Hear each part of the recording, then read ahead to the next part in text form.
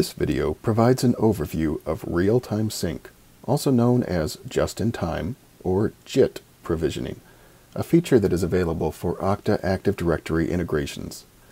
The real-time sync feature updates user profiles, groups, and group memberships during user sign-in instead of waiting for a scheduled import from the directory. Please note that the real-time sync function requires version 3.0.9 or later of the AD agent. To configure real-time sync, go to Directory, Directory Integrations, and open your Active Directory instance.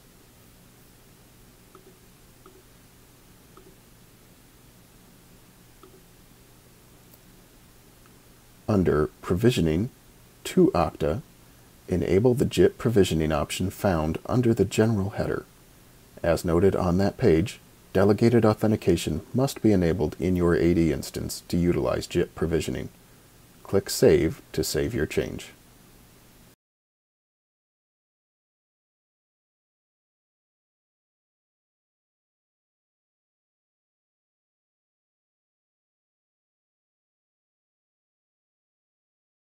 For delegated authentication and the real-time sync process to occur, a sign-in attempt must use the full Okta username and Active Directory password, and the login attempt must be made on the Okta tenant that is integrated with the Active Directory domain.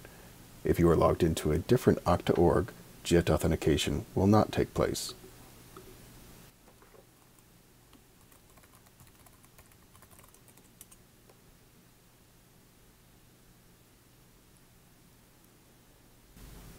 Real-time sync will also update user information whenever an Okta admin loads or refreshes a user's profile on the People page, triggering the import of updated attributes, user statuses, and any other changes made in Active Directory since the last sync.